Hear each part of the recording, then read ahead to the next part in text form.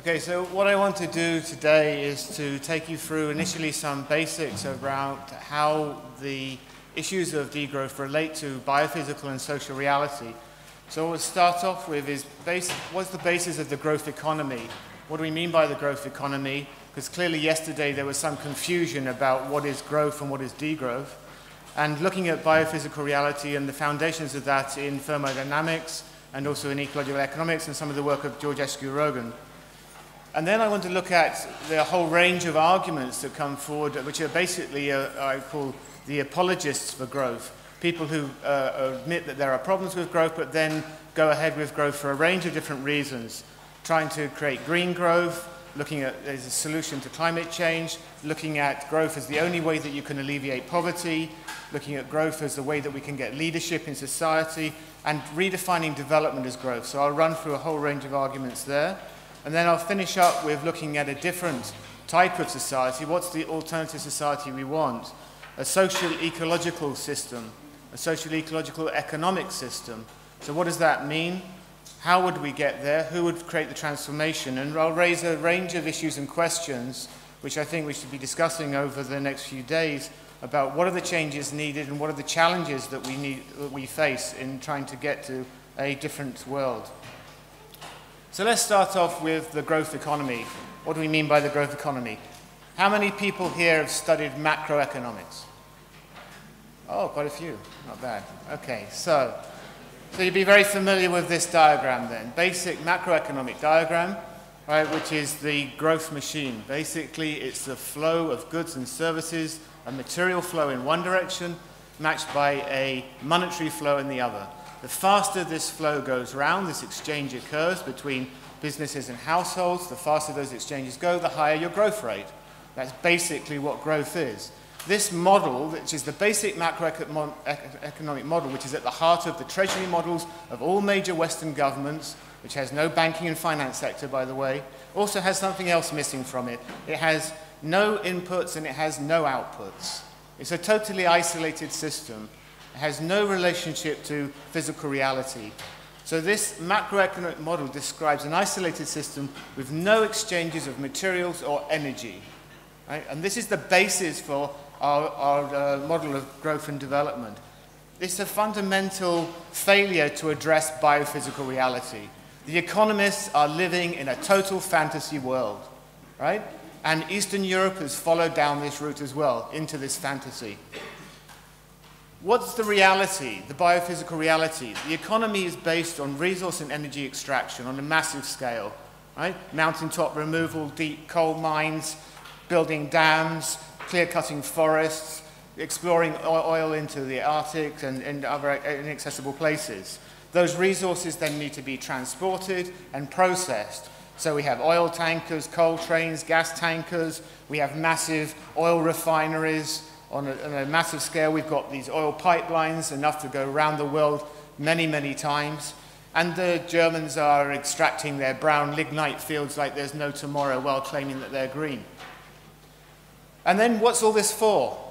Resource consumption. What are we doing with these resources? Lighting our cities 24 hours a day, sending rockets up into space, having stretched limos, having cheap flights so that you can go for the weekend in New York from Budapest.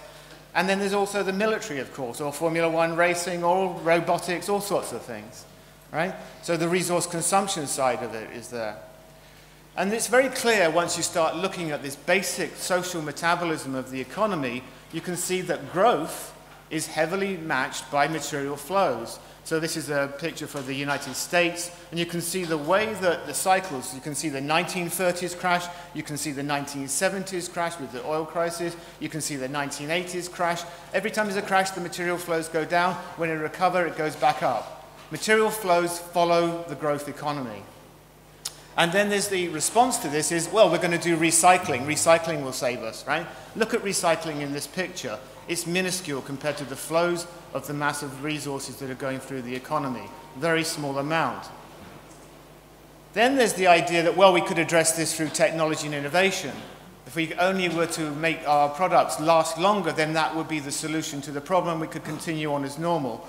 So take a bunch of ordinary kind of household items, like more capital items, mobile phones, printers, PCs, kind of things that everybody in this room has, and you look at their lifetime. So we could make these lifetimes longer, right? Well, just take the mobile phone. Average mobile phone lifetime, 4 years. What do we do with mobile phones? We throw them away, right? So I don't throw them away, I haven't got one, but people who have them throw them away. So you look at the average lifetimes, and you see the USA, 1.7 years, UK 2, and you go down through all these countries until you get to the average, with Germany on the average for the lifetime of the phone. So the problem is not the technology, it's not the innovation, it's not that we need durability, it's that we actually have created a fashion-conscious throwaway society, right, where you have conspicuous consumption because your neighbor who's looking at his phone right now has got an outdated phone and you've got the latest model, that kind of stuff. This all relates back to the laws of thermodynamics. So this is the point about ecological economics and George Rogan and where he came into the picture. If we continue on like this, we have to make sure, we have to relate this to what the meaning is of the material and energy throughput. The first law of thermodynamics is the conservation of energy, right? So energy, like mass, can neither be created nor destroyed. What does that mean? It means that as we put all this energy and materials through our economic system, it's going to come out at the end in the same quantity, in a different form, but the same amount. It doesn't disappear, it doesn't go away, it's not going into a black hole and never coming back. It stays with us, it's in the system. So what we have here is that the increase of inputs and materials energy into our economy, the growth economy, as we've seen, which is heavily linked to the materials, increases the waste loads into the environment. That means that pollution is not some small problem that can be fixed with simple pricing, as economists tell us. It's actually an all-pervasive problem. It's part of the economic structure. The second law of thermodynamics is about entropy. How do we create order in our society? What do we do to create order? We extract resources of low entropy. We are dependent upon low entropy resources to create order. We take ordered substances and we create order in our society through using energy and materials.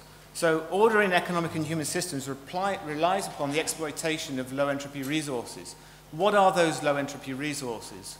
Well, if we look at the three main sources of low entropy, it's terrestrial stocks of concentrated minerals, the solar flow of radiant energy, and the gravitational force of the moon, planets, and the sun. Right? Those are the main ones. How have we built our modern industrial society? Well, our modern industrial society is built on fossil fuels.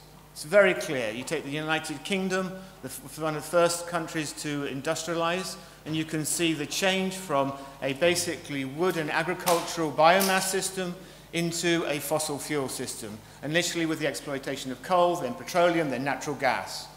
So today's economy, the growth economy, is built around fossil fuels. It is a fossil fuel economy. Right? So the industrialization and the growth economy are based upon fossil fuel energy. This is the biophysical reality. This is not an imaginary, it's not a story, it's not a description, it's not a social construction, it is a biophysical reality. And therefore it's not very surprising that we have climate change, that we have greenhouse gas emissions going up. Because as we burn fossil fuels, we get gases from them. It's a basic part of the physics of the whole process. So if you look at GDP, you get a correlation. You get a very direct correlation between the higher your GDP, the higher your growth rate, the more emissions you have in terms of carbon dioxide. You're burning fossil fuels. But it's not just a quantity issue. It's also the type of materials that we're creating in our society. So the move towards the green, sustainable, the smart green technology and innovative economy is actually a move towards the exploitation of more and more different types of materials and types of processes in society, which then have impacts that go into the environment. So you start using batteries, you start using rare earth metals, you start using computer technologies, you're changing the types of things you have in society, use biotechnology and so on and so forth. So the smart green economy is also one that's heavily related around modern technologies, computing technologies, e-waste, toxic waste, chemical processing waste, so on and so forth. So economies are not, as the economists describe, isolated systems with no relationship to a biophysical reality. They're open systems. The economic system requires physical inputs of material and energy, And in reality, as the economy grows, the more materials are consumed, the more environmental degradation occurs, and the more pollution is generated. And where does that pollution go? It has to go into either air, water, or soil. And all we do with pollution control is shift it from air to water to soil, one or the other. It doesn't go away, it's not destroyed. So what about the economics of this physical reality? What about economists? Have economists thought about this? Have they actually caught up with the story? Well, we go back, Georgescu Roegen was writing about this in the 60s and 70s and was laying the foundations for ecological economics and for the degrowth movement. And mainstream economists were also aware of this, right? So this is a 1970 book, a mainstream environmental economics book, and it says, in reality, these externalities, what economists call externalities, pollution, are normal and indeed inevitable. They're an inevitable part of the system. Or we can go to Capp, and K. William Capp's writings, and Capp does not call these externalities. Rather, he would re-term this and have a more realist concept, which is about cost shifting. What happens in the economy? What is a successful economy? What is a successful company? What is a successful corporation? Its success is based upon the ability to shift costs onto others, so it can actually push these costs out and make others pay. That's what success is in the system. So it's a cost-shifting exercise, which is an essential part of the economy. Then it was interesting discussing last night in the plenary, what is the market economy? What was the Soviet economy? What was the former Eastern European economy? Should we have planned systems or not? All systems are planned. There is no free market economy. The prices that are set in the market economy, in the market system, are set on the basis of either excluding or including certain factors. So let's have carbon pricing, because the economists tell us we have to put prices on pollution. If you put a price on carbon, you will change every single price in the economy. Every single price will change. And how do you set that price? Nobody knows, right? So it's going to be set by an administration, by economists, by experts. That's called central planning. The system is planned. Get over it, right? So, why do people push growth all the time?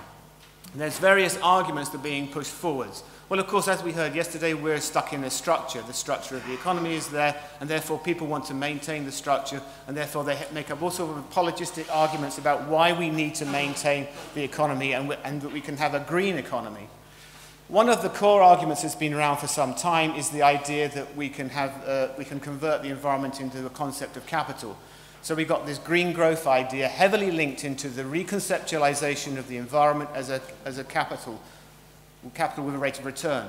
The United Nations in particular has been very heavy on pushing the green economy idea, and it's related to a whole bunch of concepts around value, what is value, the way that we conceptualize value, and the way that we redefine nature. So if we go through some UN documents from 2011, you can start to see what the green economy is about. So I highlighted some of the aspects in red here. It's about goods and services. It's about goods and services which are not currently monetized, so they have to be fully integrated into the economic system by placing a value on them. All ecosystem services will have to have a value. This will encourage people to invest in them, and people don't act out of moral concerns, they need to be rewarded. So the concept of Christian stewardship is redefined as something that you get a payback for it, right? The green economy is a new development path that is based on sustainability principles and ecological economics, right? Sounds good. But what this really means is that the economy is being put into the context of wealth creation, and the environment is being put into the context of goods and services and natural capital.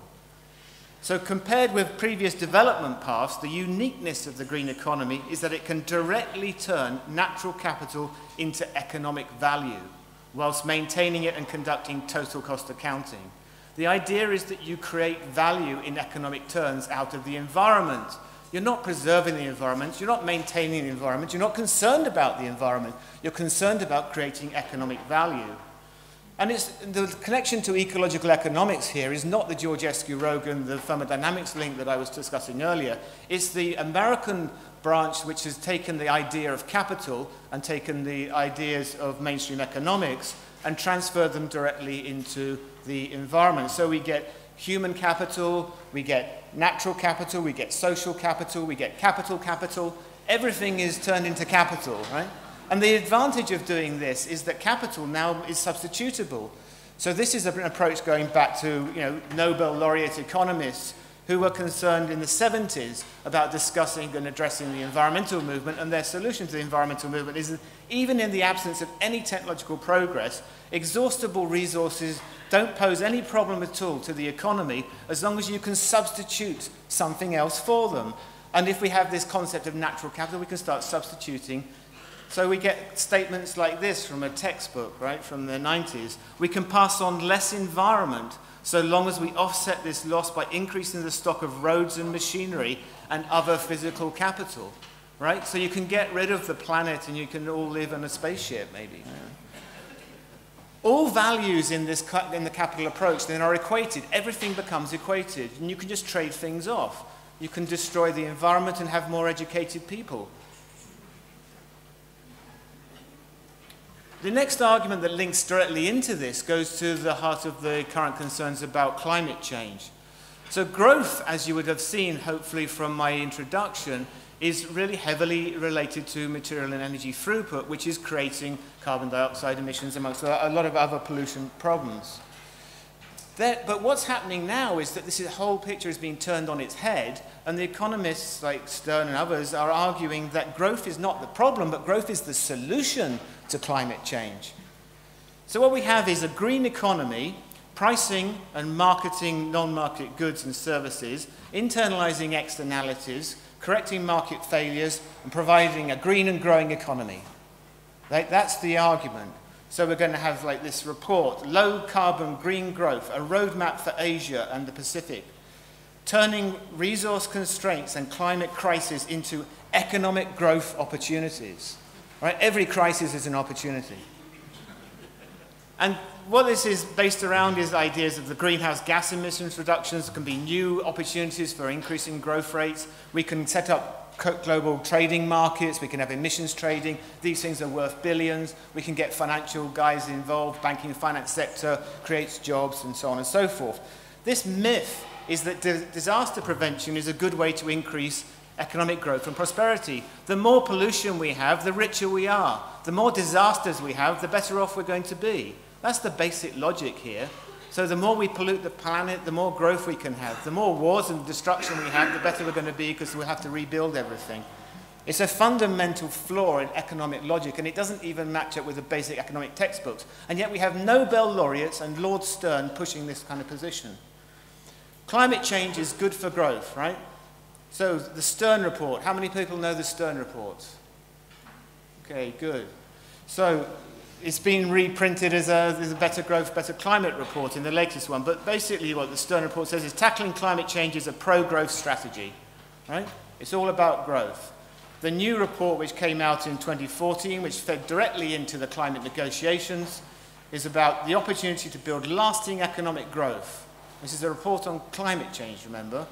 It's about competitive markets, which are, and with full costing, are vital to enable resource to flow where they're most productive. Full costing means that you have to work out all the damages into the future from carbons emitted now. You convert all those dead people in the future into monetary values today, and you stick them into a pricing model, and then you have an efficient allocation of resources. If the Chinese in the future are not so valuable as American golfing holidays today, then just continue on. You trade things off. This better growth, better climate model, and the whole approach of it, where is this coming from? Who is pushing this? Why is this on the agenda? Well, it's coming from a very specific political elite. This is the Davos group. This is the people who are in the top 1%, right? This report, which claims to be kind of coming from a committee of well-meaning people, actually is 2 mayors, 5 ex-heads of state, 2 now working for the UN, 13 financiers and bankers, 4 leaders of international organizations, World Bank, IEA, OECD, and the trade unions, and Professor Stern. And then there's an economic elite behind this, a male, white male, middle-class economic elite, professors and Nobel Prize winners. So this is being pushed from a very particular elitist position. And the real concern of the elite in Paris is summarized by that report in one sentence. In the long term, if climate change is not tackled, growth itself will be at risk.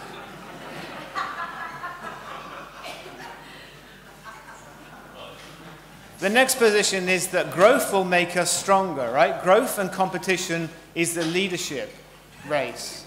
We need growth in order to make us competitive so that we can all be winners. Win, win, win. The European strategy, right? So Europe came up yesterday in the plenary talk, and people were saying, will Europe save us? Will Europe help us out of this? Will Europe offer a solution? Well, this is the European agenda, right? A European strategy for smart, sustainable, and inclusive growth. What is it about? More competitive economy, competing globally. Competition from developed and emerging economies is intensifying, in particular North America and China. Competition, sustainable growth means building a resource-efficient, sustainable, and competitive economy, exploiting Europe's leadership in the race. We must improve our competitiveness. We must compete. It's competition and consumer access to stimulating growth and innovation. It's all about competition. It's all about winning in this race. And of course, what does this mean? What is competition? Can everybody win a competition? So what we've got is an argument here that says that we need to increase the competitiveness of our economies to have a superior growth path to address environmental issues. Or as the Deutsche Bank CEO says, make no mistake, a new world order is emerging.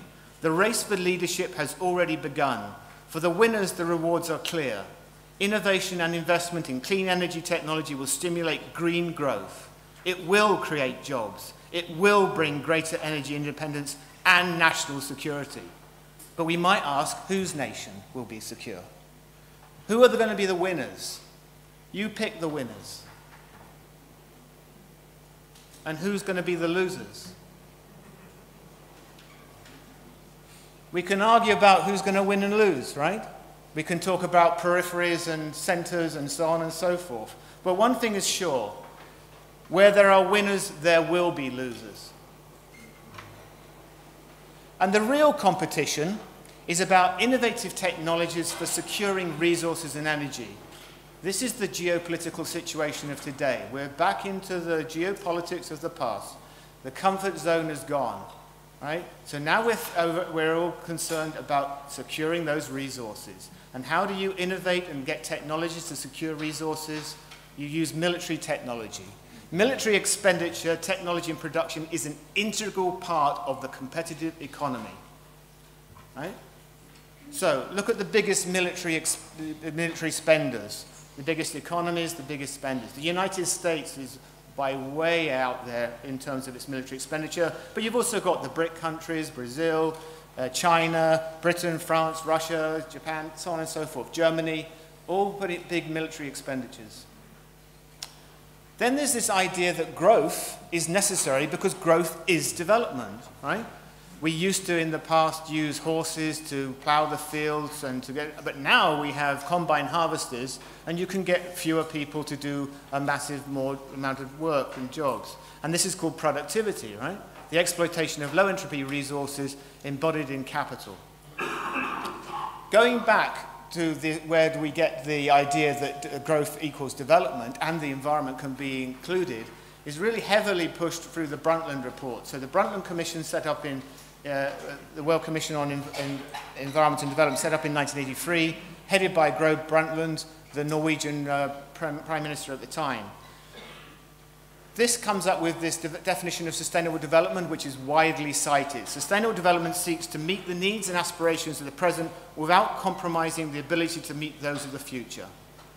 It's often cited as sustainable development and the Brundtland Commission as being a very good thing. It raised the agenda on environment and it was very much concerned about developing countries and the poor. What underlies the Brundtland report and the World Commission's position is a growth economy.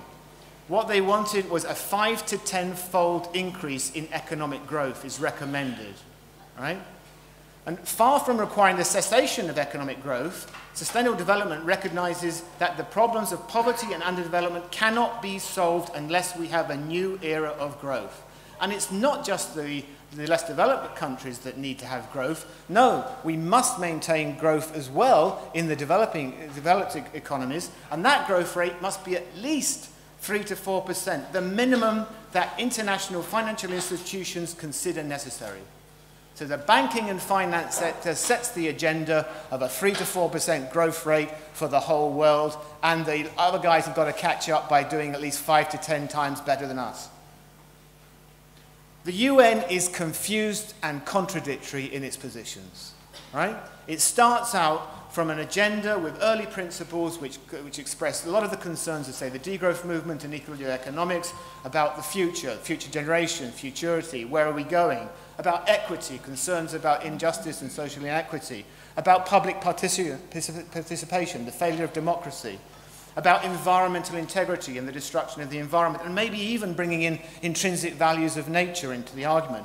And then what does it do with that? The actual emphasis of the United Nations over the last 30 years, utilitarian use of resources and the environment, economic market instruments, converting nature into capital and talking about natural capital maintenance, production and economic efficiency. That's what's happened. So since the 1992 conference in Rio, this is what's been incorporated and institutionalized into UN documents and approaches.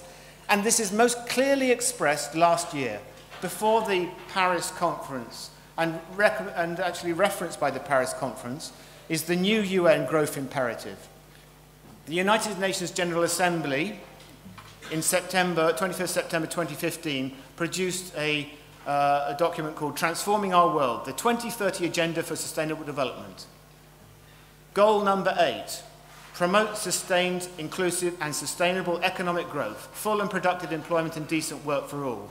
At least 7% gross domestic product growth per annum in least developed countries. They want 7% growth rates, right? And how is this going to be done without destroying the planet and the environment and massive resource destruction? We're going to decouple economic growth from environmental degradation. Oh, no, we're not. We're going to endeavor to decouple. So that's where we're at, right? What about growth as a solution to poverty? We're told that if we get a growth economy, everybody can become rich, well-fed, overfed. This is based around two myths which also link into the whole discourse I've been looking at. The first myth is income inequality is addressed by trickle-down, economic growth trickle-down. So the richer people get, the more money flows down to the poorer people and everybody goes up. And this is sometimes goes back to a couple of sentences in Adam Smith's very large book. The more the economy grows, the more happiness we're going to have in society. That's the other one. So we're going to have a richer society. People are going to be happier through growth. Now, I don't have a lot of time to deconstruct these positions, so I'll do it very quickly. The first one, trickle-down effect, can be summarized like this.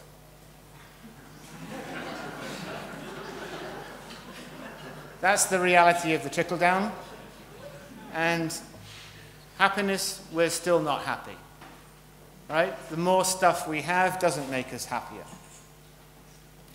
So, Lord Stern says, opposing growth is reprehensible, naive, and will fail. In an interview with The Guardian, he said, to those who want to knock out growth from the objectives, I find they're close to reprehensible. I think to say that we should just switch off growth is to miss big aspects of what matters about poverty. And so it worries me. It's also politically naive. If you turn it into a pissing contest between growth on one hand and climate environment on the other, and say you've got to choose, you're setting yourself up for failure. So this is a very strong statement against degrowth community and anybody else criticizing the growth economy. But we can go closer to home for people who are also apologists for growth and who aren't necessarily in the top 1% in the Davos crowd, but where they may be bordering on it. Tim Jackson. Anybody know Tim Jackson? Anybody know the book? Yes, of course. Right. So, Prosperity Without Growth. I think this book should be retitled. It should be called Prosperity After Growth. Right? Because within this book is the following. Jackson recommends contract convergence. a key motivation for rethinking prosperity in advanced economies is to make room for much-needed growth in poorer nations. Growth also substitutes in this book, right, for the broader concept of development and progress. So he actually says there is no case to abandon growth universally. No case. It is in these poorer countries that growth really does make a difference. So Tim Jackson's book, Prosperity Without Growth, is actually recommending growth for the poorer nations. Now, who are these poor? So who are the poor people that need the growth? Okay? Well, 1.7 billion people, at 23% of the world's population, live in multiple dimensions of poverty, according to the United Nations. But the common way to look at poverty is to reduce it down to a single monetary metric, which is what's done all the time. And then we look at things like how many people are below a certain dollar a day amount, right? So the population below the international poverty line, which is now set by World Bank at $1.25 US a day, that's almost a third of the world's population, okay? The population in rural areas who are on less than $2 a day, 60%. But let's take something, which will get closer to Western standards of living. What about $10 a day, extravagant $10 a day, right? $3,650 a year. It's 80% of the world's population. The United States, in its 2016 federal report on poverty, has a threshold level of $11,880 as the threshold for poverty. So if we're to take the approach of Tim Jackson and we say that all the people who are poor should be brought up to a contract and convergence standard, we're talking about raising the standards of living through growth for over 80% of the world's population. Right? That is a massive growth agenda. It's no different than the Davos Elite agenda or the Brundtland Report agenda or any other agenda, right? It is a growth economy, a growth agenda. So this means that we have to totally redefine the way we think about things. The development of growth model, which has been seen in China, and everybody says, oh, China's doing a great job. Look, they've lifted 600 million people out of poverty. What is that kind of model doing? What is the Indian model doing? It's the traditional old growth model based on fossil fuels. Massive fossil fuel combustion, massive building of coal-fired power stations, resource extraction, pollution, land grabbing, both domestic and foreign, moving into Africa, moving into other countries, into poorer nations through imperialism, militarization. You need the military to take over those countries to secure your resources, to make sure that those people don't come into your country and try and get them back or rebel against you and so on. Forced urban migration, you shut down those people at the villages, you force people off the land, you grab the land from them, you force them into the cities. They go from having less than $1 a day in a poor non-monetary economy. Now they've got $1.25, they're no longer poor. They live in an urban slum. Creation of an urban underclass, which was the traditional model that was done. This is why Dickens wrote about it in the 1800s in Britain, and Polanyi wrote about it as well. The denigration of traditional lifestyles and culture. These people are backwards, they don't know how, they can't read and write, they don't know how to communicate, and so on and so forth. The deconstruction of rural communities and ideas of community. The establishment of a minority of rich and the new middle class. That's the success. So, what we want is a different approach, right? Not the growth approach, not the growth approach through a back door, not the growth approach through footnotes in Tim Jackson's book for 80% of the population never mentioned. We want a different socio-ecological system. Now, the degrowth community and the other communities like ecology economics that are concerned about this kind of agenda are quite often described as being utopian. And we quite often get people like Yorgos, very nicely yesterday, feeling like almost you have to apologize for being utopian, right? We are utopian. Well, that's fine, yeah, we are utopian, but so is everybody else. There's nothing non-utopian about a growth economy. There's nothing non-utopian about an economic model that has no inputs and no outputs in biophysical reality. They're totally utopian, right? So what we have is two sets of utopian positions. The traditional utopian positions, the capitalist, neoliberalist, welfare economy, the sustainable development, the bioeconomy, the green economy. Those are all based around capital accumulation and the throughput. So they're all based around systems of cost shifting, as I mentioned with CAP, and individualism and high technology. The alternative agenda with the degrowth and other communities should be based upon, I would argue, scientific understanding of biophysical and social reality, as I've tried to outline today. It's about community, appropriate technology, not high technology, eco-social ethics, bringing ethics back in. And we can discuss this and create this in terms of a scientific, concrete utopia, right? Not some illusion, romantic idea, but romanticism is good as well. I'm not against that at all. But we can have a scientific utopia, work out how this can work. And it's no different than the other guys who have their own utopia. So who's going to do this? Who will transform society, right? This is the big issue. So the traditional argument is this: the choice is yours, okay? And the choice is defined, as we heard yesterday with the, the desires of the Eastern Bloc to come into Western Europe. The choice is defined in terms of consumerism, choosing products, right? Having more to choose on the shelf, not queuing for bananas and oranges. This is the classic liberal position, is that the individual is the power in society. Everything is individualistic. It's the same thing in mainstream economics, neoclassical economics. So if you add markets into the way that you can satisfy individuals, then you've got neoliberalism, the freedom to choose in the marketplace. And this then becomes incorporated into human psychology, so that people believe their freedom is defined by their ability to choose in the marketplace. And if you take away the market, then they feel they've lost their freedom. So it pretends the individual has full volitional control. This is great, isn't it? Because in this political system, what that means is, if there's any failures, it's your fault. Because you didn't buy the right products in the marketplace. If only you had bought the right products, we wouldn't have this disaster of the environment today. You chose not to buy them. You chose to have your iPhones, your military technology. You chose to fly here. You chose the car to drive, so on and so forth. So it pushes everything back onto the individual. It ignores power and structure in society, basically. It's an individualistic model. The challenge then is to redefine freedom. It's one of the first challenges that we have in these kind of communities, the degrowth and the ecological economic community. The conflict between the individual and society is at the heart of this, and this is something that again comes up in different economic and social systems. So you have different ways of addressing this. How do we deal with the individual versus society? We're all in a room coordinated, right? How come all you guys are sitting in the seats there very quietly listening to me? Why aren't you all rioting, jumping up and down on the seats, running around, doing whatever, right? Because there's certain conventions, norms. You know what situation you're in. There's institutions of the way that we actually coordinate ourselves. So we have in society a whole range of institutions and structures that actually enable us to do social coordination.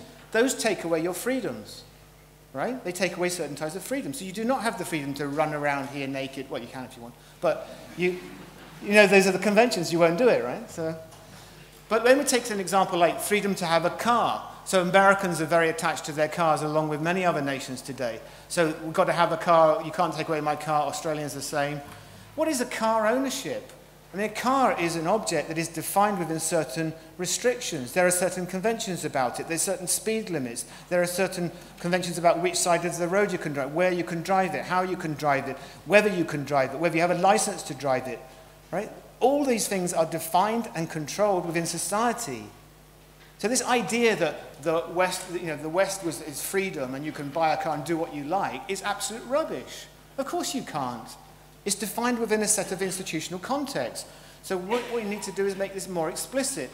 Eastern Europe seems to think that they lived in a system where they were under total control in a way that is so different fundamentally from the West. Fundamentally, theoretically, it's not different. It's defined in different ways. So we have a world that is, what we want is a world that is not defined by individualism as the ultimate form of freedom, which is what the West has done, right? Outcompeting others for success, having better cars, better products, better phones than your neighbor, and doing what you want regardless of other people, the ultimate freedom. The most arrogant people, the most uncaring people are the richest people in Western society, right? The redefinition of freedom also means redefining how people perceive themselves and create their own identities. So it's no small task here. The reason that this is a major issue is because you're challenging fundamentally how people have created their personal identities through the clothes they wear, the products they buy, the way they transport, the food they eat, right? You want people to be vegetarian because it's a better diet for the world. You're fundamentally challenging everybody who eats meat, for example. You want to get rid of the car. You're challenging what people understand is their freedoms and their identity. What about changing the capital-labor ratio? So one of the issues here is, as I've based this around the biophysical reality, is that if we want to move away from the use of low-entropy resources, reduce the social metabolism of the society, which is the degrowth agenda, then we're going to have to stop using so much material and energy throughput. What this means is that the whole industrialization over the last 200 to 250 years, built around capital machinery, mechanization, computers, cars, tractors, trucks, and robotics, and so on, is all the use of low-entropy resources. If we cut down that use of low-entropy resources, we're going to rebalance the ratio between capital and labor. You're going to move back to saying that capital is actually not usable, it's overpriced, it has to be restricted, and we're going to have to use more labor, right? The challenge then is redefining work, what we mean by work. So the return of labor-intensive production is what we would get out of that.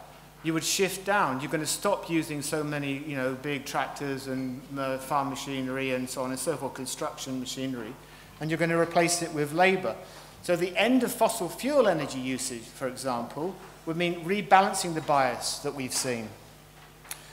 But the degrowth community and other alternative discourses quite often get caught in the productivist logic that is existing. Right? So the productivist logic is that we have a growth economy. We invest, we get output, we increase production and productivity, and this gives us more stuff. Why do we, then you get this story is that, well, we've had all this increase in productivity since the Second World War or whenever, and what we've done is we still work harder. Why don't we take more leisure time? This is all within the productivist growth economy. If you deconstruct the growth economy and the productivity of it, you will reverse the capital-labor bias, and you will no longer have that productivity growth, which is not productivity growth, it's exploitation of low-entropy resources. That's what it is. Cheap fossil fuels and minerals. What this means is that there will not be more leisure time. There will not be more time to be shared out unless you actually reduce the amount and type of things you're producing as well.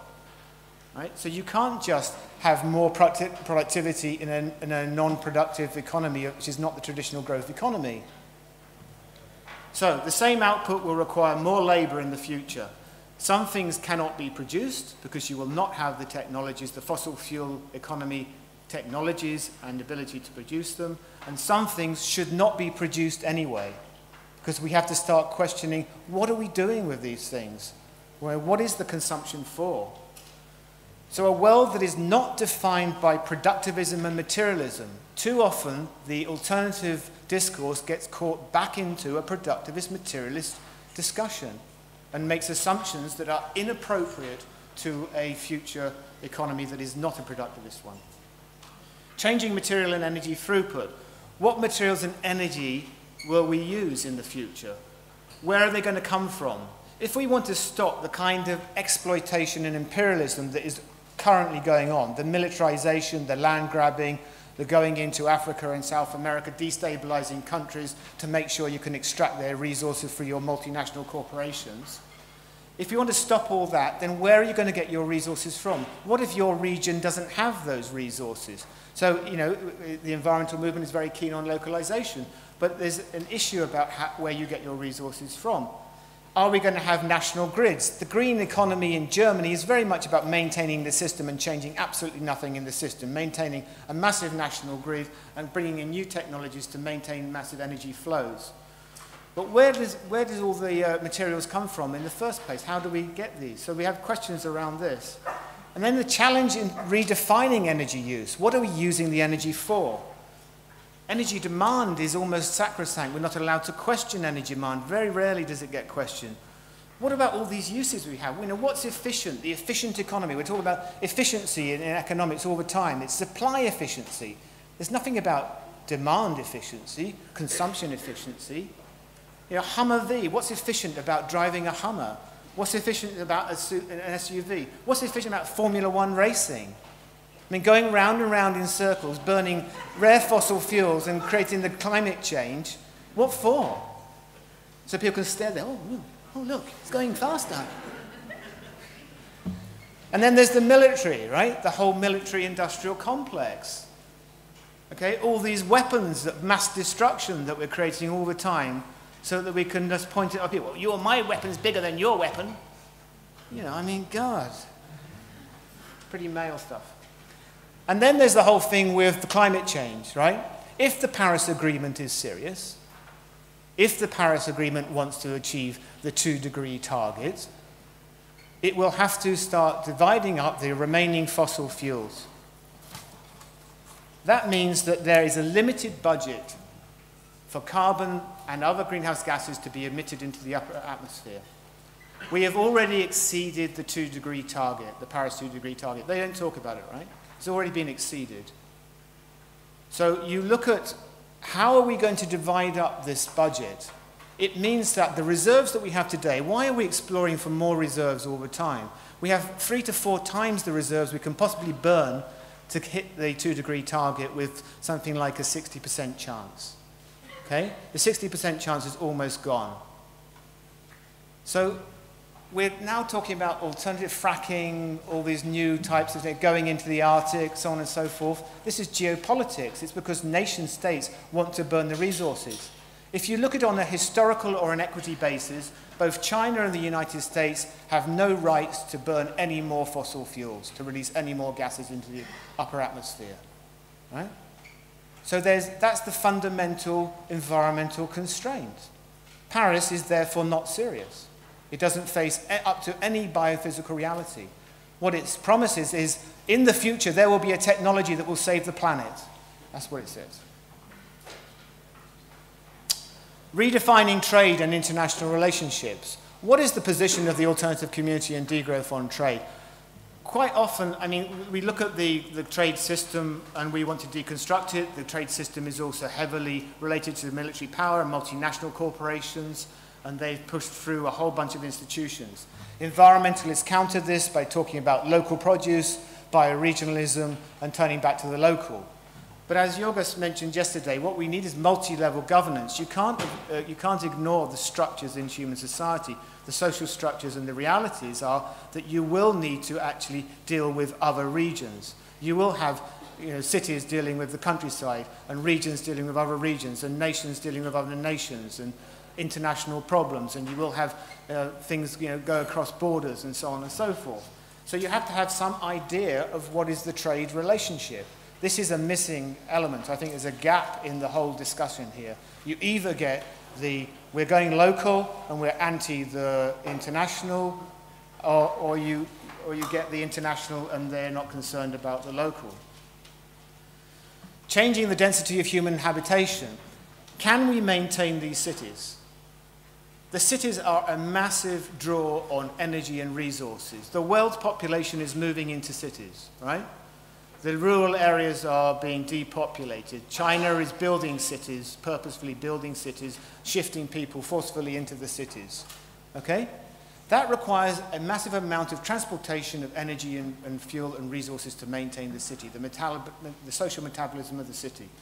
So what's the alternative? How do you shift away from that? Do we go to eco-villages? What should be the density of the size of a town or a city or a community? These kinds of discussions are not happening. All we get is smart cities. What is smart about a city? Based on technologies, computers, feedback mechanisms. It doesn't actually address anything of the biophysical reality I've been discussing, or the social or military issues, or where the resources are coming from. Communications. Everybody in this room, I suppose, has a mobile phone. No, Uli's here. I know there's at least one person who doesn't. 2, 3, 4, 5, 6. 6 out of about 400. Great. It's a good start. But there you go.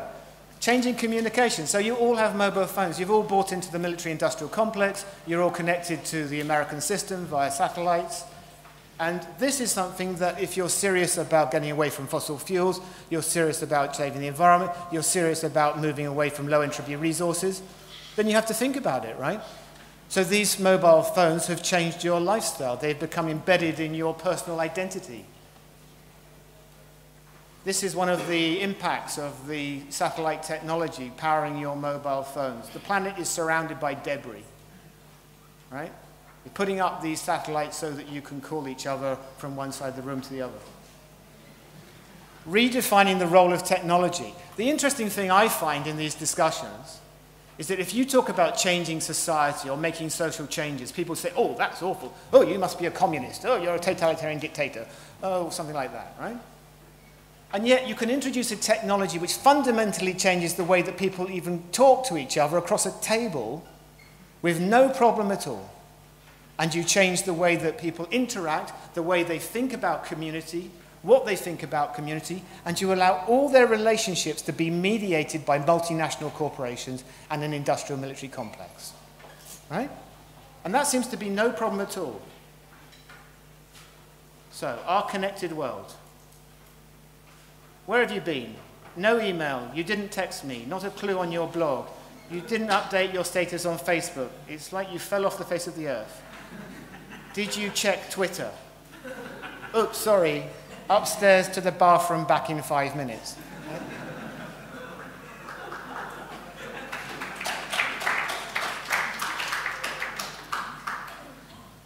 And democracy, I'm almost there. A fundamental change in the power relationships in society. We've heard yesterday the problems of democracy, that democracy is failing, that people who thought democracy was going to be great are finding out that actually Western society is controlled by a power elite and it's not that much different than other societies, totalitarian societies and so on and so forth. The big question is in a certain society, who gets to control the resources and how? Who sets the limits? Because there are limits, right? That's the point of my discussion about society and freedom and the individual. Who enforces the limits? It's not just about setting up regulations and never enforcing them. We have plenty of those, right? So who actually enforces the limits as well? And this is about the structure of society and democracy. Degrowth is not inherently democratic, right? You can imagine a fascist dictatorship being very happy with degrowth. National socialism could have gone down the degrowth route. Yes, it could, because look what they have. Blood and soil, return to the land, conservative values, shutting the borders, bioregionalism. Right? There's lots of correspondences which are actually, they could be seen as being scary or dangerous, but they could also be turned around and be seen as an advantage. As we were discussing yesterday, there's a lot of countries in which the right is making inroads into people due to their fears, concerns, their loss of their values, the deconstruction of their societies and their communities. They don't have to go down the right-wing route. They can go an alternative route. But it means reconstructing democracy in a different way. Not the democracy we have today, which is not very democratic, right? The representative democracy. What is the role of the state comes up here. So we have state structures, and as was discussed yesterday, the state structures are captured, quite often by multinational corporations or other vested interests. How do we prevent totalitarian dictatorship in an alternative society? And how is multi-level governance advanced? These are all fundamental questions. So political scientists sitting on the panel yesterday, these are fundamental political science issues as well. Right? And how will multinational corporations be controlled? If you look at the world today, the multinational corporation is an extremely powerful institution in society. They're buying up so many of the little producers, shutting down, controlling governments, extracting resources, and so on. They are undemocratic institutions. They operate outside of democratic control, and they need to be deconstructed.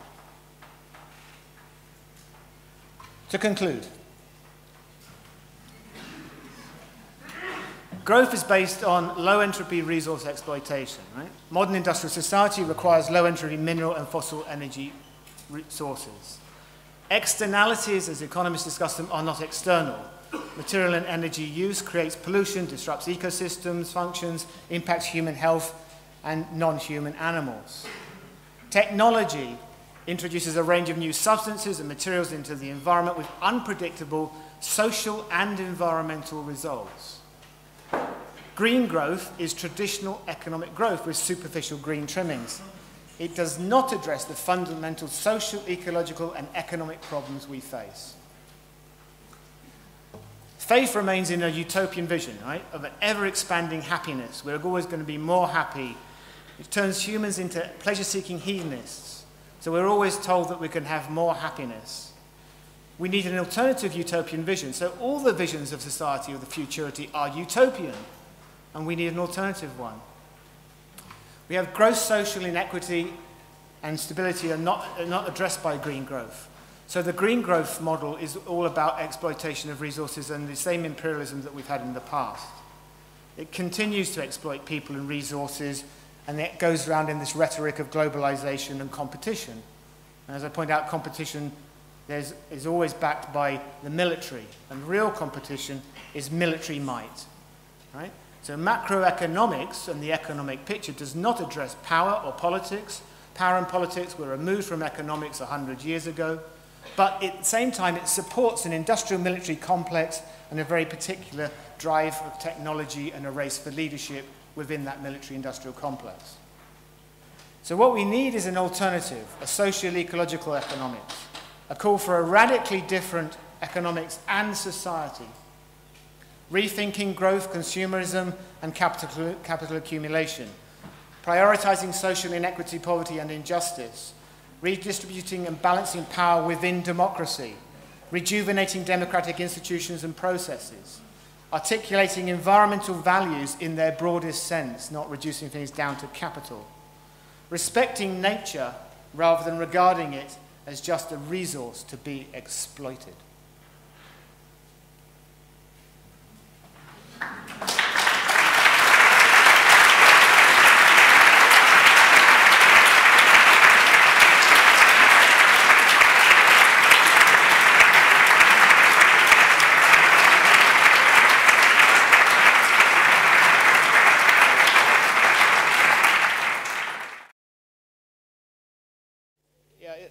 There's a lot of different issues here.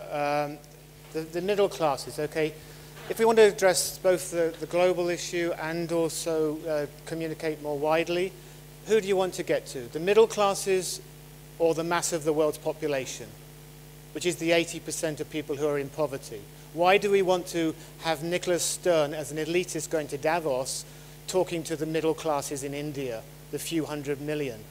Because we're in a hierarchical power structure, because we like that structure, because we think that's important, because we think there's no other way to change society but to work within the structures we've already got. What I'm asking for is not to reinvent the structures that we already have, to actually put everything back into the market system, the elitist system, to put the wheels back on the collapsing capitalist economy, the hierarchical system with the elite of the rich and famous people and the people of Oxford and Cambridge and the likes of Sen and Stern with all their rhetoric of ethics and poverty and well-meaning language while they live in luxury and fly all over the world telling people about how they should change their lifestyles and that we need a different society. The thing here is if you want to change the world, then you should talk to the world, not to the elite. That's what I would say. That means getting back to the majority of the people, the 80% of the people. And this also addresses the issue about consumption, right? The consumer society. You say, well, these people haven't had the consumption yet, therefore they don't need to degrow. This is a very similar argument, I feel, to the one about environmentalism. We haven't destroyed the environment yet so that we can rebuild it. We have to destroy the environment first, then we can rebuild it when we're rich enough that we can afford the environment that we had originally. Yeah? Right? So we've got to grow, learn that consumption is useless, does nothing for our lifestyles, makes us unhappy, so that we can then go back to the life we had before where we actually realize that we've lost a lot of the values. But no, you can't go back. Because you can't go back. You can only go forwards, right? So where are we going forwards to? This is the point. And the other point about this is that not everybody can have it. It's a lie. It's a fundamental lie. That's the whole point of my biophysical reality relationship here. You will not have all the people in the world living of the American lifestyles, even of the poorest American, at the threshold level. It will not happen because you cannot exploit those resources, you cannot get them cheap enough, you cannot get the fossils out of the ground without fucking up everything, the planet and so on and so forth. Right? So, is India going to have another military invade into Pakistan Are they going to set up a military the size of America? Is China going to invade Africa? Are the Russians coming in through the Caucasus are going to take over Eastern Europe again? I mean, that's what you get if you want to go down the route of the traditional growth society. So it's not inclusive, and it's not about addressing the needs of the middle class, and it's not about giving people consumption and so on and so forth. The point also with the capital-labor economy is not that we need to do anything to enforce the capital-labor ratio. It will be enforced. The point is that when you use up fossil fuel resources, as oil runs out, you will not have cheap plastics, you will not have machinery, you will not have people able to mow their lawn with fossil fuels, and so on and so forth. It will change. It will go. It is a basic reality. You don't have to enforce this reversal of capital-labor ratio. That is what the future is. Right, so advertising. Advertising is interesting, right? So this is also relates a little bit to your concern where, should we address children? Advertisers address children, and they get them very early now, right? They're pushing products onto them from an extremely early age. So advertising is used in all sorts of ways. If the state tries to actually do any campaign about saving something, doing something, whatever, that's propaganda. If a multinational corporation gets a 4-year-old child addicted to sweets or a phone or gaming, that's just freedom in the marketplace, right? So there's a really serious problem, I think, with advertising and the way advertising is used and the way advertising has become regarded in society. Advertising was actually heavily restricted at one time because of subliminal advertising. It was also restricted from films and so on, and all that has gone backwards with neoliberalism. So the restrictions on advertising have gone the other way. Products are all over the place, right, being pushed all the time. You